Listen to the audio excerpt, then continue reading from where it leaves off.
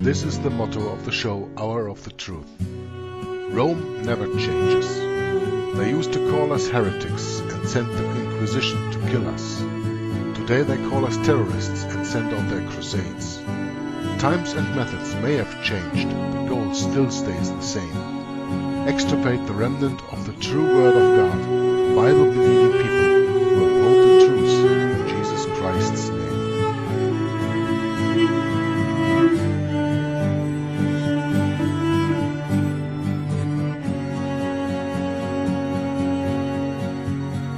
From 1203 to 1805, 50 million Christians died, suffering at the hands of Rome, 'cause they believed in Christ alone. They died through Europe, especially Spain, for they saw all but Christ is vain.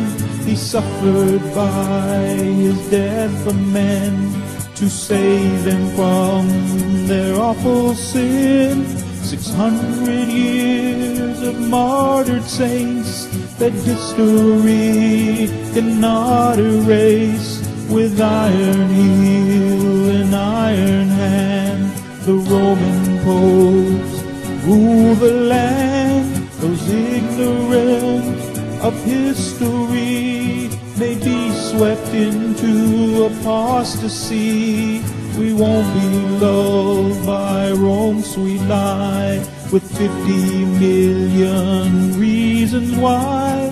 Salvation is by faith alone, in Christ alone, by grace alone. A sovereign God give faith to man. Salvation's in the Maker's hand. This gospel offends Rome today. They offer up another way, a counterfeit, a compromise. Beware the ancient papal lie, with such a cloud of witnesses who by grace died in their Lord. Recall their memory to say, by the same faith we live today. Hello and welcome everybody to a new video from Juggler66, Hour of the Truth, of the second channel, War on Disinformation. This is another reading today on the 14th of May, a Sunday, of the book History of the Inquisition from Philip from Limborch. We already have, as you know from the last reading, reached volume 2 and are getting now much deeper into the persecution and the Inquisition, as we have done in the previous readings of volume 1, which was also interesting, of course. So without any further ado, let's continue here on the page 16 in the book, and that is 184 in the PDF if you read along. Chapter 4, the Arian persecutions of the Orthodox. It's going to be interesting to learn what or who the Arians are, and without taking anything away that you didn't know yet, when you followed characteristics of the Antichrist or other videos of me, you know that the Arian people were people like the Vandals with their capital city Carthage in North Africa, and they have been heavily persecuted, and they are, the Vandals, one of the three nations, one of the three kingdoms that were plucked up by the roots by the Antichrist, before the Antichrist came into working, between the fall of the Roman pagan empire and the erection of the papal Roman Empire. There were three nations plucked out by the roots, as predicted in Revelation, and those were the Vandals, the Ostrogoths, and the Heruli. And at least the Vandals, as far as I know, I think the others too, were so-called Arians. So we are talking about these Arians. So let's get to the reading. But neither did the Arians, when they had an emperor of their own party, refrain from any sort of cruelty, but persecuted those by whom they had been deprived with a more implacable and bloody hatred. So this is nothing else than payback. In the Bible it is stated, vengeance is mine, says the Lord. But here the people take the vengeance of themselves. They have been persecuted, okay, that is bad, like everybody who has been persecuted, that is bad, but therefore you don't take the sword into your own hand. They did that. Now the persecutions against Athanasius, their principal adversary, are notorious to all. Athanasius himself, in his letter to the Hermites, gives us many instances of their cruelty, which is the burden of this epistle. So this is all about the writings of Athanasius that we are reading right now, that is to come here. And aggravated as far as words can do it, meaning that they scourged the bishops in Egypt and bound them with cruel chains, that they sent Sarapamo into banishment and beat Potamo in so barbarous a manner on his back that he was left for dead and died soon after of his bruises and pain, that they would not suffer a dead woman to be buried. I don't get this sentence, that they would not suffer a dead woman to be buried, but let them lay out on the streets. That they ejected many bishops from their sees and sent them into banishment, and that they obtained an edict from the emperor that the bishops should not only be banished from the cities and the churches, but even punished with death wherever they could be found. And he adds, and now follows a lengthy quote, that so dreadfully were men terrified by them, that some pretended to believe their heresies, and others through fear chose rather to fly into deserts than fall into their hands. And in another place he says, how many bishops were brought before governors and kings, and heard this sentence from their judges, either subscribe or depart from your churches. For the emperor hath commanded you should be banished from your churches. How many in every city scattered themselves up and down for fear of being accused as the bishop's friends? For the magistrates were written to and commanded upon penalty of a fine to compel the bishops of their respective cities to subscribe.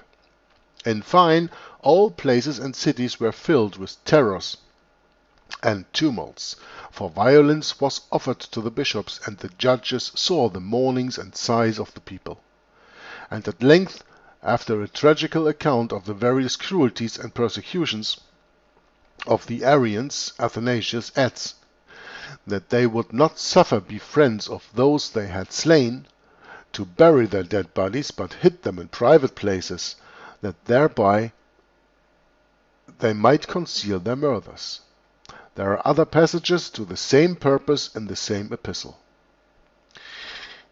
In his first apology also for his flight, he speaks of the same purpose, and among other things related that Sebastianus, captain of the forces at the instigation of George the bishop, ordered virgins to be brought in a flaming pile, and violently compelled them by fire to declare their profession of the Arian faith. And when he perceived their courage was not to be thus subdued, he stripped their bodies naked, and so mangled their faces with blows, that it was a long while before their own relations knew them again. He also apprehended 40 men, and miserably tore their bodies by a new method of cruelty. For he made rods of the palm tree, retaining their prickles, and with these beat them on their backs in such a barbarous manner that some, by reason of the prickles sticking in their flesh, were forced several times to apply to the physicians for a cure, whilst others actually died under the torture. As for the others, as many as they apprehended, they banished them with the virgins into great Oasis, a country in Egypt. End quote from Athanasius. and that they might have some pretext to palliate their persecutions. Victor, in his account of the persecutions of the Vandals, tells us that the very laws made by the Catholics against heretical impiety were now turned and executed upon the Catholics themselves, so that what they once suffered from the Catholics, they made the Catholics to suffer in their turn. Now they had got the secular power on their side. Lucius, an Arian bishop, besides the slaughters, torments, banishments, hangings, burnings, and other innumerable cruelties he exercised on the Catholics, laid waste the monasteries and caves of the monks. Almost the same things are related to Severus, bishop of Antioch. Victor, in his first book of the Vandal persecution, says that being infected with the Arian heresy, they filled every place with fire and slaughter, and burned and demolished the churches, temples, and monasteries, and tortured the bishops and priests with various kinds of cruelties, to force them to deliver up all the gold and silver they had of their own, or that belonged to their churches. And if they gave them any, they put them to yet more exquisite tortures, to force them to deliver up the whole, as imagining they had concealed a part from them. They deprived the Catholics up and down of their churches and commanded them to be shut up. The same Victor recounts the various sorts of cruelties wherewith the Arians persecuted the Catholics, meaning that in Africa they were, by the Vandals, first deprived of their churches and houses, then driven without the city walls, without creature, weapon, or clothes. And yet farther, by a public edict, it was commanded that no one should entertain or feed them. And if anyone out of compassion did this, he was burned with his entire family. This is exactly what later happens during the Inquisition time. Exactly the same thing. When you are helping, sustaining, in any way aiding a quote-unquote heretic, you were a heretic yourself, and you and your family were persecuted too. That's a fact. And we're going to read about that later in this book, I guess. Now Huneric, the Arian king of the Vandals in Africa, among other cruelties he exercised on the Catholics, threw an immense multitude of them one upon another, like heaps of locusts, into strait and vile places, where they had no conveniency or for easing nature, but were forced to do it amongst one another as they lay, so that the stench and terror exceeded all other kinds of punishments. Victor relates these things, who himself was an eyewitness to them. So we have an eyewitness account of Victor. The same Victor relates other kinds of cruelty practiced by Huneric, but it would be too tedious to recount them all. 'Tis enough to add that some had their tongues cut out, others their hands, others their feet chopped off, others their eyes dug out, and others were miserably slain through the extremity of their tortures. And he gives another reference where we can look that up. Austin also, in his 50th epistle to Boniface, and in the 68th epistle in other books, which he wrote against the Donatists, recounts the various cruelties of the Donatists and Circumcilians, so that the Christians seemed only to be employed in mutual butcherings of one another, and acted as though the whole persecution of the Christian life consisted, not in the holiness of their matters, but in a bitter and imprudent zeal. So that Ammianus Marcellinus, a heathen writer, describing those times, relates of Julian the Emperor, in chapter 22, that he ordered the Christian bishops and people that were at variance with each other to come into his palace, and there admonish them, that they should every one profess his own religion, without hindrance or fear, whilst they did not disturb the public peace by their divisions. Which he did for this reason, because as he knew their liberty would increase their divisions, he might he might now have nothing to fear from their being an united people, having found by experience that even beasts were not so cruel to men as the generality of Christians are to each other. Having found by experience that even beasts are not so cruel to men as the generality of Christians are to each other. Beasts are not cruel to men. Animals don't know cruelty, they just attack because of certain reasons. But they are not cruel. Men are cruel. The ecclesiastical doctors give very pathetic and odious descriptions of the persecutions of the Arians. It is abundantly plain from the writings of the Orthodox, which now remain, that their edicts were far from being vain and harmless terrors. And if we now had the writings of the Arians, we should not probably find softer things related by them of the Orthodox than the Orthodox in their writings relate to the Arians. But by reason of the severe edicts against keeping their books, their works are entirely destroyed, and we have now no remains of the history of those times, but what we find in the writings of the Orthodox. And though these were in some respects great men, yet their actions and writings abundantly testify that they were far from being free from human passions, far free from hatred, from anger, and the study of revenge, especially when they had to do with their adversaries and those who differed from them in matters of religion. This hath been the unhappiness of old times. That is too generally true of divines, what Erasmus the chief with grief declared of the divines of his own, that the behavior of some of them is such that they have brought a reproach on this most holy study itself, since those who have attained to the height of this profession are sometimes more fierce than the laity, more ambitious, easier provoked, more virulent with their tongues, and more unfit for all manner of converse in life, not only than unlearned persons, but than they themselves would otherwise be.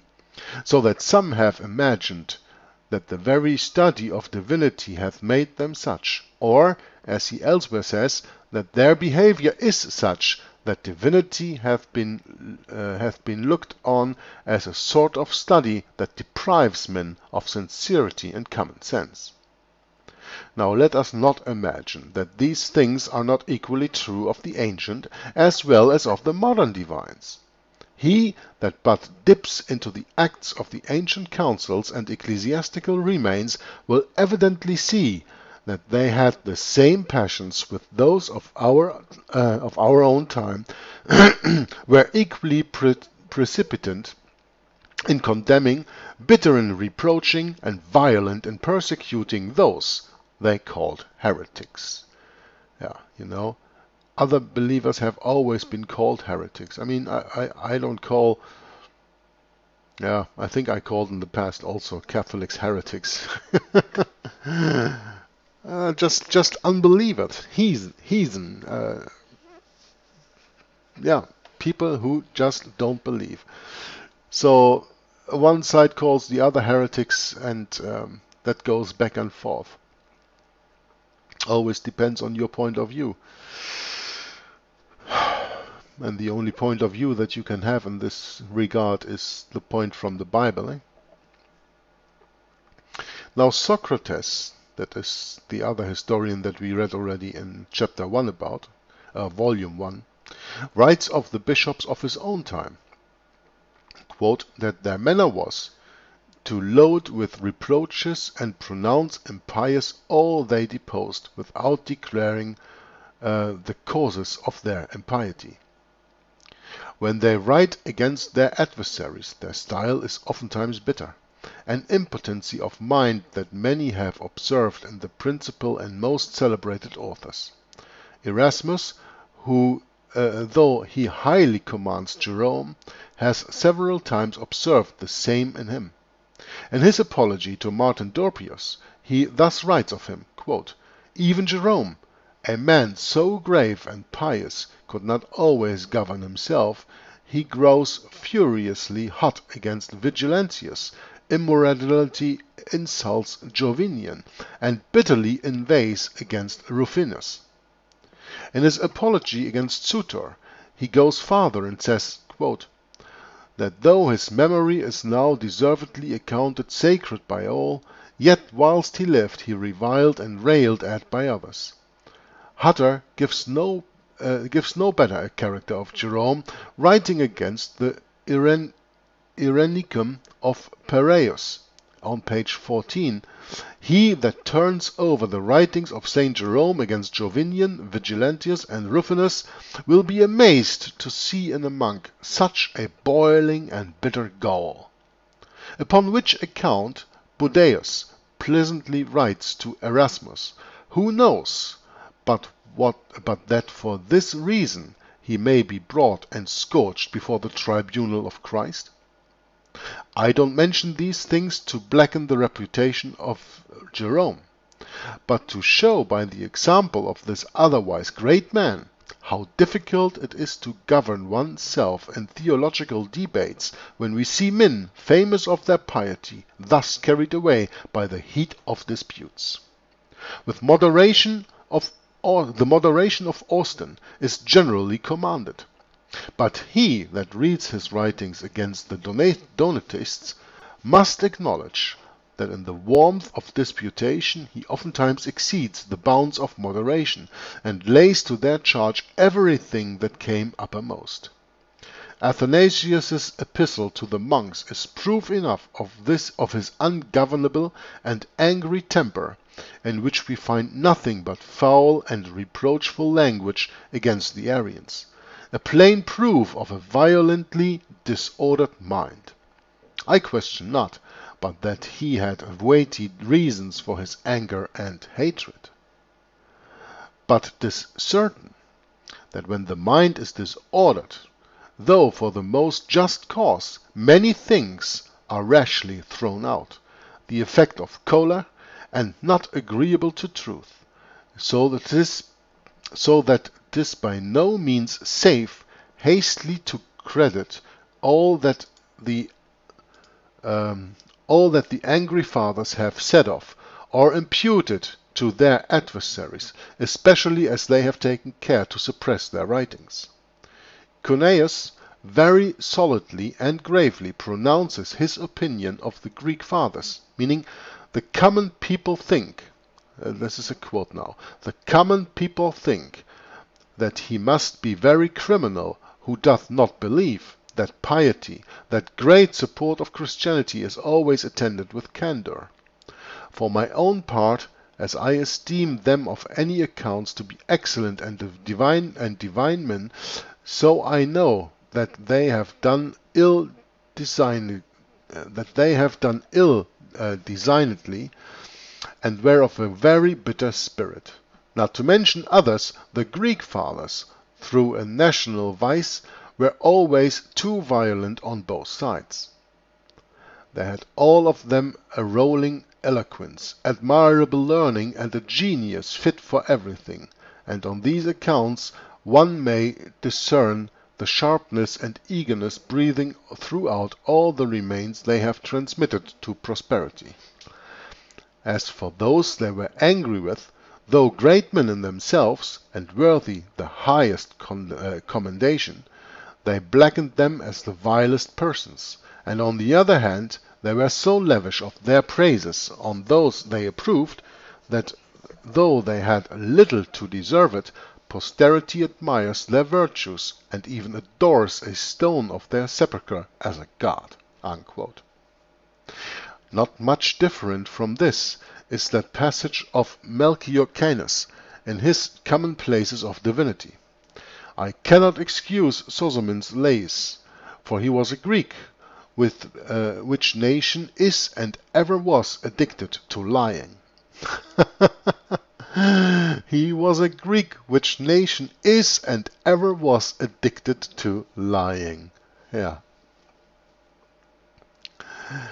And he was so fully convinced that the most shameful lies had crept into the histories of his own church that he breaks out into this complaint. Quote, I speak it rather with grief than as a matter of reproach that Lartius hath written the lives of the philosophers with greater regard to truth than Christians have the lives of their saints, and that Suetonius' account of the Caesars is written with greater incorruptness and integrity than the account which the Catholics have given, I will not say of their emperors, but of their martyrs, virgins, and confessors. The two former have not concealed the veil. The two formers. Where am I here? The two former have not concealed the real or suspected vices of their best philosophers or princes, nor the appearance of virtue in the worst, whereas ours, for the most part, either are governed by their passions, or industriously forge so many idle stories that I am not only ashamed but tired of them, such as there are so far from being useful to the Church of Christ that they are greatly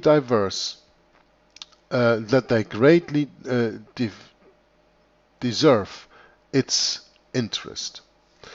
I forbear their names, because here I blame their morals and not their learning, as to which the censure might be more free. As to behavior, one ought to be more cautious toward the living and more respectful towards the dead. But this is certain, that whoever mix fable and falsehood with ecclesiastical history can't be good and upright men, and their whole account can be invented for no other purpose but to increase their gains or to establish error, of which the first is vile and the other pernicious.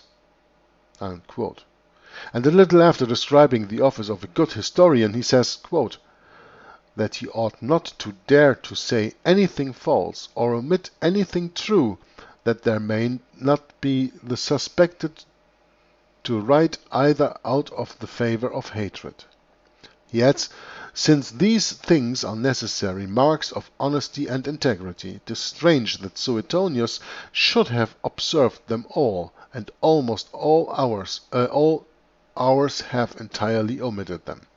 Unquote.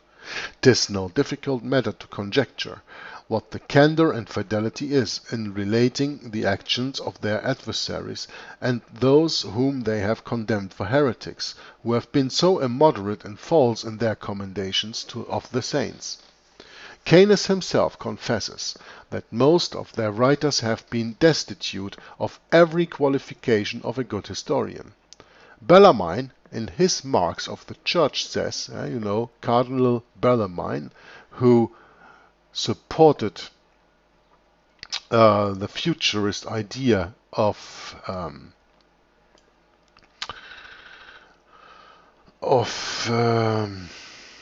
Ribera, Francisco Ribera, from 1591. We are talking about this Cardinal Bellarmine here, the father of the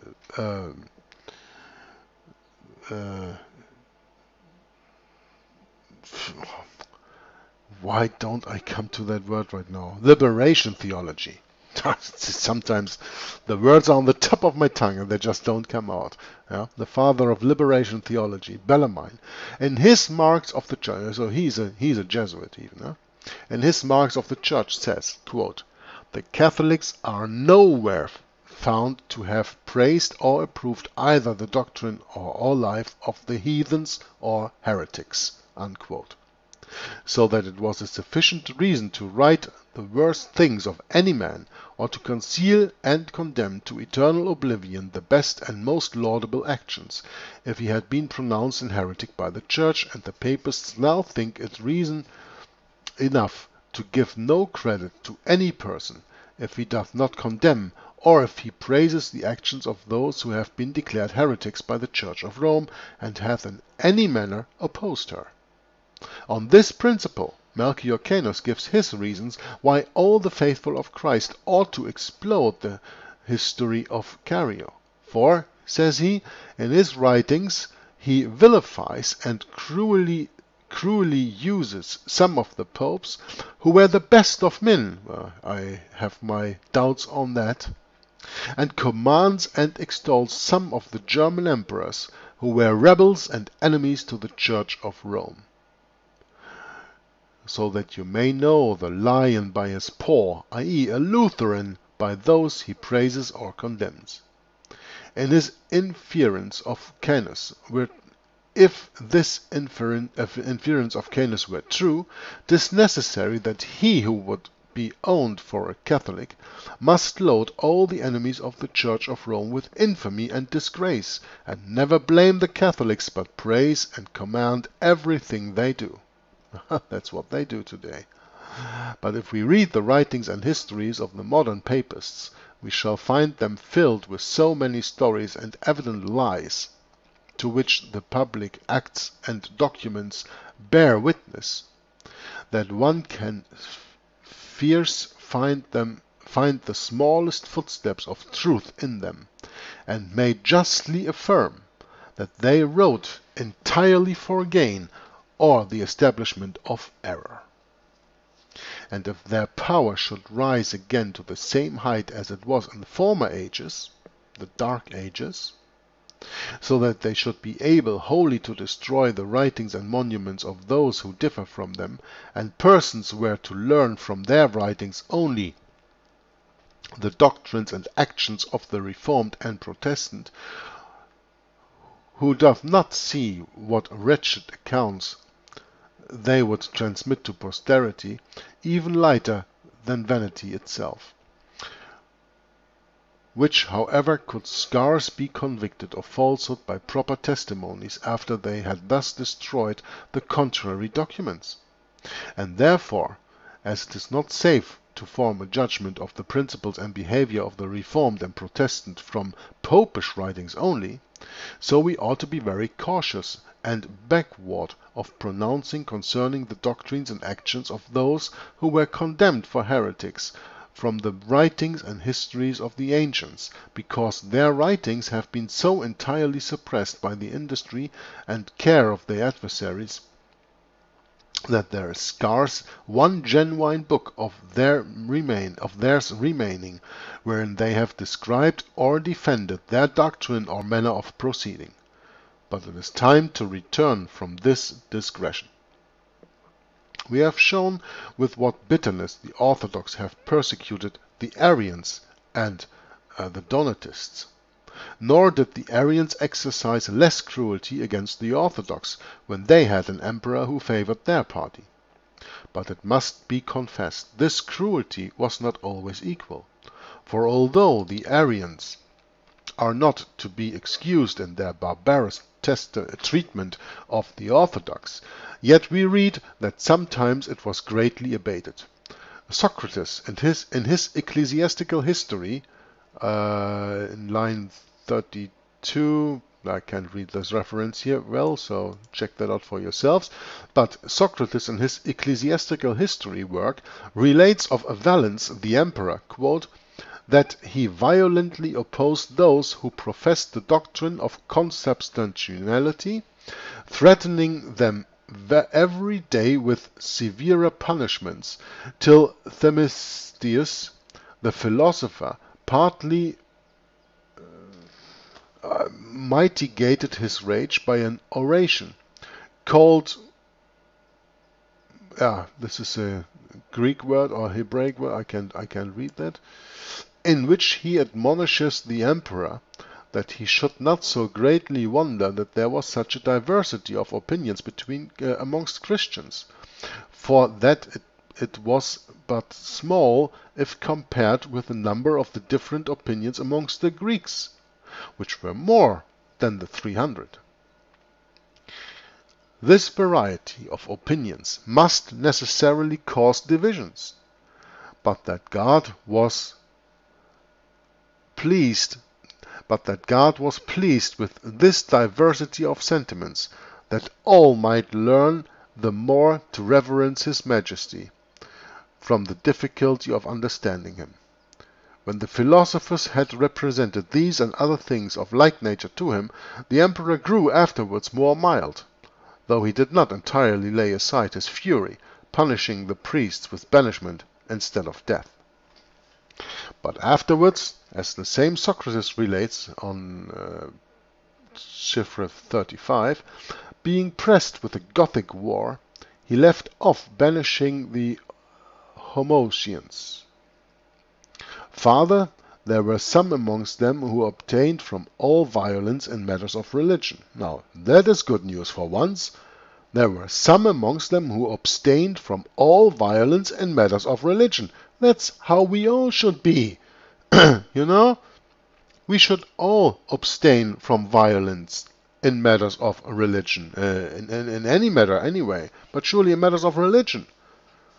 There cannot be a persecution of somebody only because of the reason of a difference in belief. Farther, there were some amongst them who abstained from all violence in matters of religion, and were willing to allow the free exercise of it to those who differed from them. Oh, that's freedom, huh? That's freedom of religion. Grotius gives them this testimony, quote, "Nor is this a little to their praise, that the Vandals, about the time of Huneric and Gudemund, and the Goths, always abstained from offering violence to the consciences of those subject to them, and permitted the followers of the Nicene faith to believe and teach and perform divine worship as they pleased.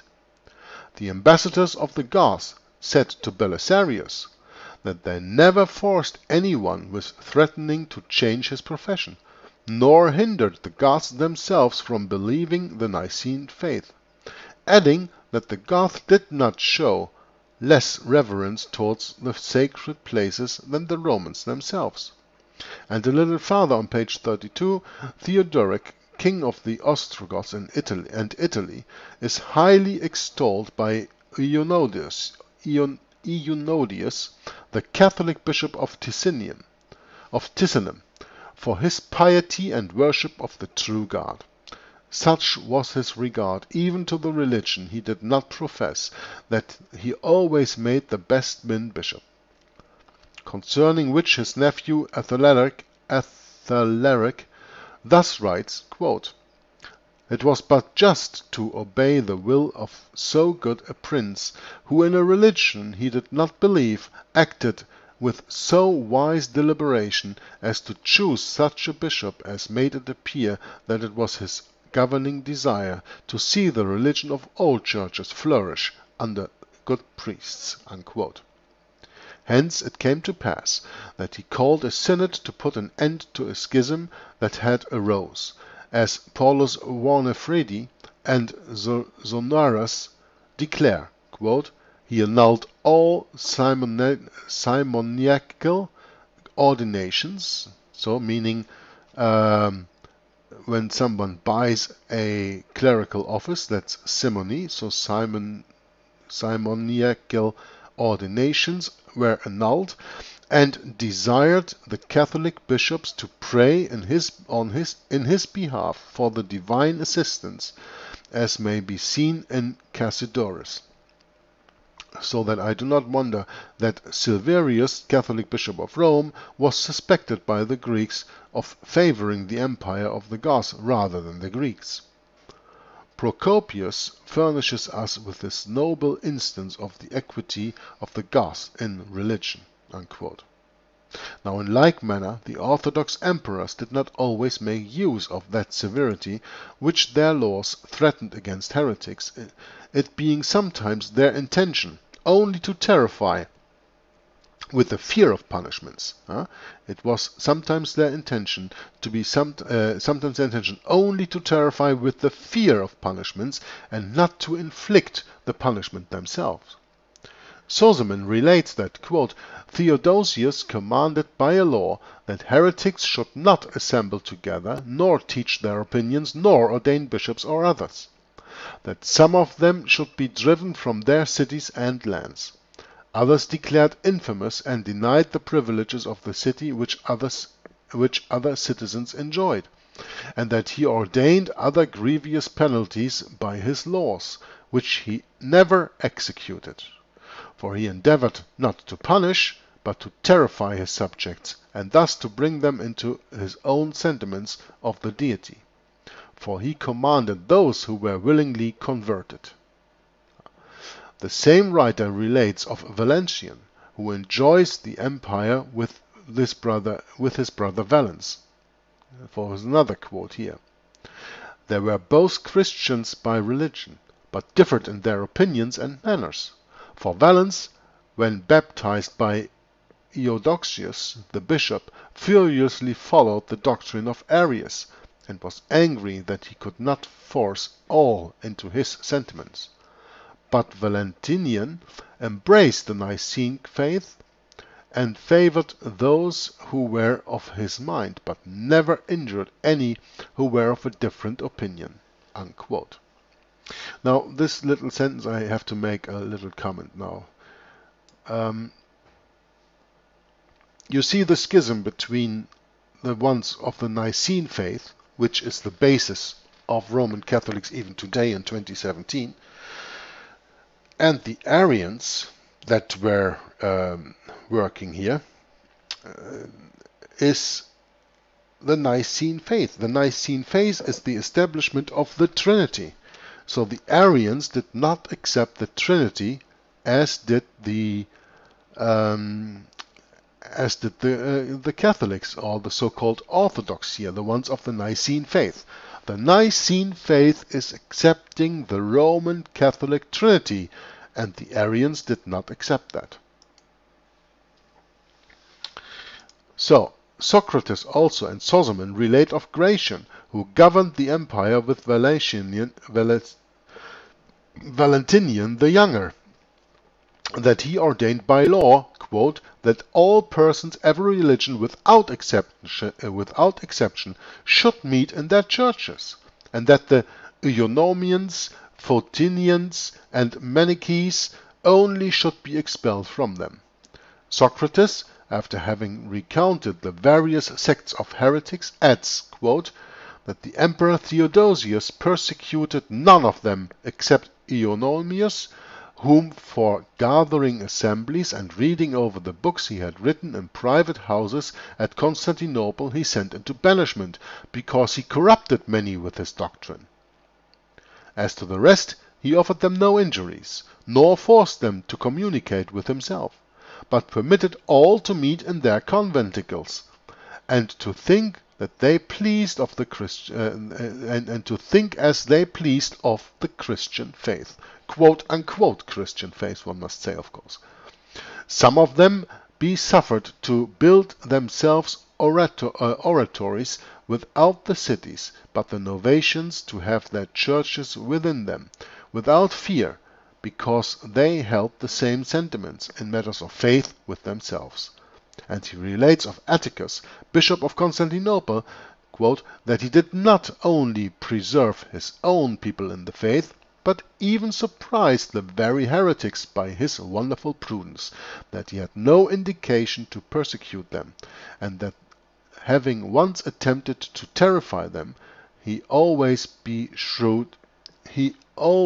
after showed himself more mild and gentle towards them. Unquote. Now we have reached on the bottom of page 23, chapter 5, the opinion of some of the fathers concerning the persecution of dissenters, but as you've probably seen, this is very hard to read and I cannot keep up my concentration to do this right now, so I will stop here and we will continue next time on War on Disinformation, Joggler 66, Hour of the Truth, with the reading of the book History of the Inquisition by Philip van Limborch, in chapter 5 of volume 2 that we just read. And until next time then, Joggler 66 from Hour of the Truth signing off, says God bless you and bye bye. We must start at the foot of the cross. For our souls in danger, we're at loss. And when we kneel in that awesome place, at that very moment you'll feel God's grace. Friend, let me tell you, you need to know, there is heaven, also hell below. Christ died on that cross to set you free from your vile sins and hell's agony. You're God's enemy without the cross. Reject Christ, and to God your dross. To the prison of hell he will send, just Christ's work on the cross makes amends. God hates those who try to enter in, the gates of heaven still full of sin. Only his Son can take sin away. Go to the foot of the cross this day. God has provided only one way to enter heaven's wondrous array. Accept what Jesus did for us all. He paid our debt, so hell won't befall. Go to the foot of the cross this day. His precious blood washes sin away. We each need to think more of his cross. Without our Savior, we're total loss.